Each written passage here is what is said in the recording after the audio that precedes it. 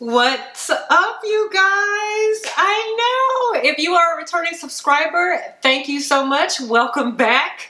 No tomatoes, please, no tomatoes. I know it's been a long time, but if you are new here or you've stumbled upon my page, I hope that you'll check me out and then consider hitting that subscribe button. While you're at it, you might as well hit that notification bell so you can stay up to date every single time I drop a new video like today. So, you guys, I am laughing because I am very much so well aware it's been a very long time, but I'm rusty. Like I said, it's been a minute, so give me a little time to get back up to speed to my normal routine with filming and everything. But y'all, I'm really excited about today's video. So before we get into the swing of things, let me just address the elephant in the room, because why do you look like this and then your outfit looks like this, y'all? So I took some pictures today okay? I had a photo shoot today, so I figured why not capitalize on the moment while I'm all done up. I might as well come and film this video for you guys. But I wanted to be comfortable, dressed down, you know, so I hope that's okay, because the face and the outfit, they don't match. And I'm okay with that if you're okay, okay? I also have my hair in a clip, nothing fancy, but my bangs are doing something funky. It's on its own agenda today, so hopefully that's not a distraction. But getting back to the fragrance. So typically on my channel, I don't do single reviews. Now I have in the past, I did maybe 1 or 2 reviews on my channel. And I think they were both chaotic fragrances, coincidentally. So this year I want to change it up a little bit and do a little bit more single reviews. Not for any particular reason, but if I feel compelled to talk about a fragrance on its own, then I'm going to do that and include it in this new series, which is called the EVE Rundown, okay? So the first fragrance that we're featuring on this EVE Rundown is Triumph of Bacchus from Argos Fragrances. Now this has been getting quite the buzz, and so I wanted to go ahead and dedicate a full review to this fragrance. So the EVE Rundown is going to consist of my experience, and so this will be the bulk of my review. So I'll talk about essentially what this does for me and what it gives me. Then I'm going to touch on the value of the fragrance. So not only am I going to talk about the price, but I'm also going to give my input on what I think would be a value add or not to your collection. And then lastly is going to be the end result. Do I think it's a keeper or a sweeper? So if you're interested to see what my thoughts are on this fragrance, just keep on watching. All right, so like I mentioned, this has been getting quite the buzz in 2022 especially. And what really piqued my interest was when Miss Jessie here on YouTube, hey girl, she had done a live with some of the other beautiful ladies here on YouTube, and she raved on and on and on about this, okay? And then shortly after, Miss Spicy Looks, hey girl, hey, she raved on and on and on and on about this one as well. So I was like, you know what, let me just bite the bullet and buy it, okay? So this was a blind buy for me, and I have owned this for about a month and a half, maybe 2 months now. So I've had it long enough to give you my honest thoughts and opinions on how this works and performs for me. So before we get into the juice, can we just take a moment to appreciate how beautiful this bottle is, y'all? Such a gorgeous, this is an eye catcher for real. So it's also pretty heavy. So this is definitely a nice thick glass. And then it has a really beautiful cap, which this is also pretty weighty on its own. But on the top of this, it's got, I think this is the evil eye, and then there's a rhinestone in the middle of that, or maybe a cubic zirconia. Don't get me to lying. Okay, and then there is this intricate plaque on the front. There's an illustration on here that I can't really make out. What is going on the front? I see like some dogs or some wolves or something, and then I see a man and another. Oh, I'm tripping. This is around Greek mythology, so this must be like an Olympian or a god. Hold on, let me pull up the website really quickly. Represented by the Roman god Bacchus, Bacchus was considered the god of winemaking, fertility, ritual madness, theater, and religious ecstasy. He was one of the 12 Olympians, although he was the last to arrive. Often called, I don't know how to pronounce that, meaning the liberator, because his wine, music, and ecstatic dance freed mortals from self-consciousness and the restraints of society. A rebel. Okay, Bacchus. Bacchus crossed the boundary between life and death, between the known and unknown. He was a god of chaos and protector of misfits. Okay, this makes even more sense now. But yeah, so love the bottle, love this presentation. So now let's get into the juice. All right. So we're going to spray this, y'all, beautiful atomizer. So I'm gonna tell you what I get off rip from this, okay? Both on paper and in the air. So on paper, what this gives me, I get a spicy saffron. Immediately spicy saffron. But it's mixed with something initially I thought was just maybe like a tart fruit. And then once I read the notes, it's a green apple. And you guys know that green apples are typically kind of tarty more than they are sweet.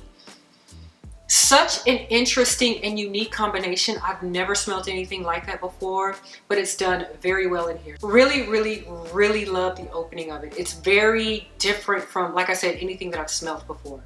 So on the top, there's rum, white peach, green apple. In the mid, you get patchouli, jasmine, tonka bean, and vetiver. On the base, you get tobacco, amber, mysone, sandalwood, vanilla, and musk. So for me, I primarily get this spicy saffron mixed with this tarty sweetness, which is the green apple. And then shortly after, this booziness comes and it kind of engulfs that saffron and that tartness. And then as this starts to develop, I don't get a whole lot of patchouli, but I do know that it's there. I get kind of hints and peaks of it coming through. And then as it gets to the base, that is when the tobacco for me starts to make its way out. So once the tobacco makes itself present, that saffron to me kind of softens and the edges around the saffron are not as harsh as they are on the top. And I think it's that way because of the green apple and how tart it is. So the tartness of the green apple makes that saffron in the beginning just a little bit more intense. So if you are not a fan of saffron, I don't know how you will play with this because the saffron never goes away. The saffron is there from the beginning to the end, but as it comes down to the dry down, the saffron is softened up quite a bit because on the dry down, there is some vanilla, there is some musk. And on the ultimate dry down, I will say, I get some sort of like a cherry aspect. There is no cherry note in here, but there's something cherry-like that I am getting. And it may be from the tonka bean. And I know from other fragrances that I have in my collection that have tonka bean, they tend to give me some sort of cherry vibe, if you will. So ultimately, that is what I get from the notes of this fragrance. So let's talk about performance. Now, in this category, I'm gonna give this 2 thumbs up. So when I sprayed this on my skin, I got about 5.5 to 6 hours or so, something like that. The first 2 hours, I got nice, loud, and long wafts of this scent. And then it comes down into about a mid bubble. And that's pretty much where it stays for the other 4 or so hours. But it's a nice player in the longevity projection game. So no complaints in the performance area. So is this fragrance unique? On a scale of 1 to 5, I would rate this about a 3.5 on the uniqueness scale. 1 being not so unique, 5 being very unique. I would say this is about a mid, okay? Now, I have seen a couple of reviews where this has been compared to red tobacco, red velvet tobacco, something like that. I've never smelt it for myself, but outside of that, in that comparison, I haven't come across anything else that smells like this to me. So that is why I give it a 3.5. Not only that, but like I said, on top you have this spicy saffron mixed with this tart green apple. I've never smelled that combination before. Is it similar to other fragrances? Probably so. There are so many fragrances out here on the market. It's bound to have a doppelganger or a dupe, so I wouldn't be surprised. But to me, in my nose and what I've come across, I would say that this gets a 3.5 in the unique department. So what's the vibe? What does this give me? So this gives me sexy. This gives me date night. This gives me attractive. This gives me, you know how to dress, okay? This does not give me throw on some sweats and throw on Triumph of Bacchus. No, those two don't go together. This requires some thought into your look. Like if you're going to dress up and be dressy, you can pair it with Triumph of Bacchus. Even if you're going to be dressed up but you're casual, you can still pair it with Triumph of Bacchus. Don't disrespect this fragrance by throwing it with some sweats, because that's not what this gives at all. This definitely gives effort. This definitely gives an elevated look. This gives me elevated. This gives me luxuriousness. This does not give me, you can pair me with some sweats so you can be bummy. It doesn't go together, okay? So Triumph of Bacchus is offered in two sizes. You have a 30 ml, which retails for $125, I believe. And then you have this size, which is the 100 ml, and this is offered at, or retails at $245. Now, I did use a code, like I said, Spicy Looks. She raved about this and I used her code. So I did get 10% off, so every little bit helps. But in regards to pricing and how it aligns with other niche fragrances, I think the pricing is pretty consistent with other luxurious niche fragrances. So what value does this add to one's collection should you choose to buy it? So like I mentioned before, what this gives me sexy, this gives me attractiveness. So if you are lacking in the date night space, I think this would be a great value to add to your collection. I also mentioned this has been compared to Red Tobacco, Velvet Tobacco. Somebody let me know what the name of that fragrance is. But based on those reviews that I saw between the two, this is the better option because this is more refined. It's softer around the edges. It's not as harsh. So again, if you're lacking in the date night space or something to kind of elevate your scent, especially at night, this would definitely be a great value to add to your collection. So what is the end result? Do I think Triumph of Bacchus is a keeper or a sweeper? Y'all, if y'all can't see this dent, oh my gosh.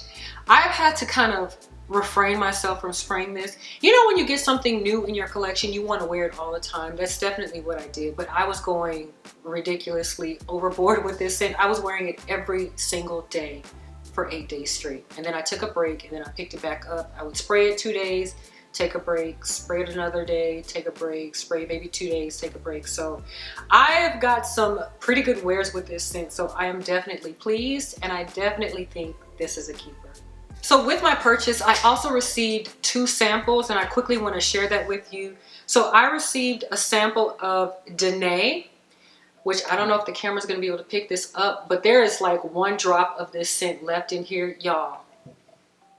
My next pickup is going to be Danae. This is so beautiful to me. I absolutely love this. It is a very bright, zesty, citrusy type of scent.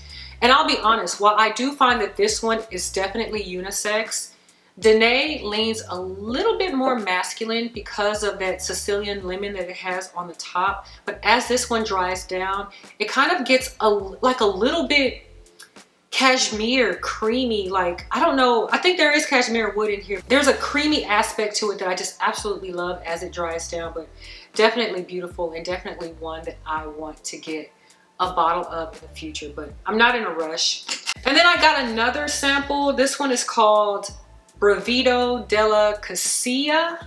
I don't know if I pronounced that correctly. I did not enjoy this one, y'all. This one is straight up leather and pepper. And when I tell you that this is strong, this is so strong. I couldn't take it.